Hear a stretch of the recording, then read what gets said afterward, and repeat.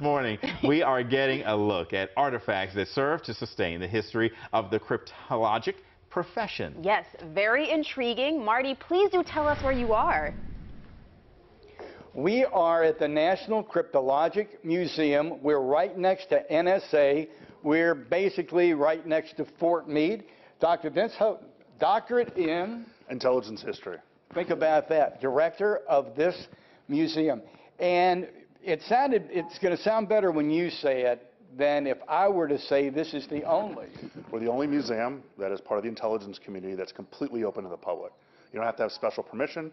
You don't even need reservations. You just show up and walk in the door, and we'll show you our museum. The only museum operated by the intelligence community that is completely open to the public. Absolutely. This is absolutely incredible. And what we're going to show you over the next hour is absolutely mind-blowing. From nuclear codes to code breaking back in the Civil War, it's all here. The power of the NSA is behind a museum about spying. Think about that. Back to you. All right, Marty. That's very interesting to me. I'm surprised he didn't take to your Bass, Marty Bass moment. It's still early. It's still early, right? It's going to come back around.